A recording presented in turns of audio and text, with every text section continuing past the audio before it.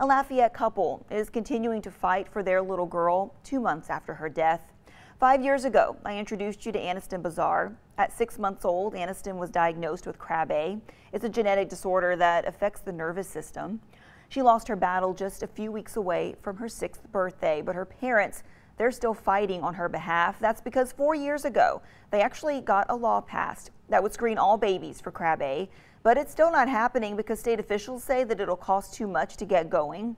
In today's Parenting, Navigating the Journey Together, we sit down with Aniston's parents and talk about their continued fight to make Krabbe a permanent fixture on newborn screenings.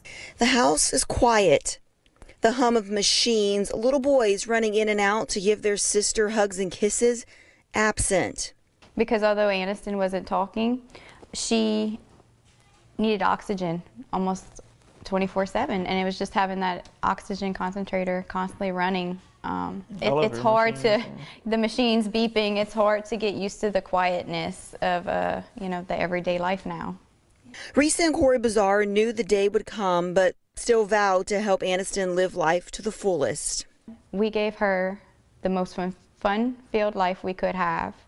We did anything we could have for her. We traveled as much as we could have. I mean, we really tried to make her well known and just use her story for good instead of for just the tragedy that it could have been. Despite Aniston passing away nearly 2 months ago, the fight to protect others from the disease continues. But their law mandating the screenings be done for all newborns is in limbo. Louisiana's in the Stone Age when it comes to health care. And we were trying to help, just advance us a little bit. Representative Julie Emerson has been working with the Bazars on the project since being elected to District 39. She says every year since 2016, she has gone back time and time again asking for the money to make the Krabbe screenings a reality.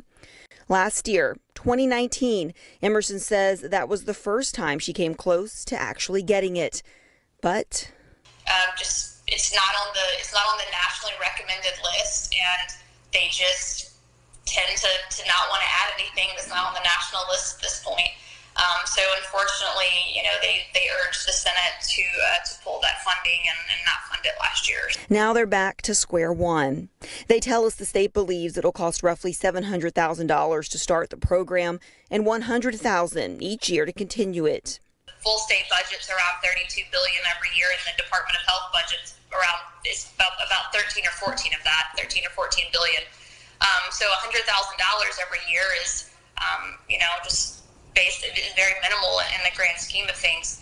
So, it's very sad because you think about these kids and the great medical need they have and the attention they need, and basically just reversing the course for one of them is not only completely life-changing, but again, cost-effective. For Corey and Risa, Aniston's death wasn't the end, it was just the beginning.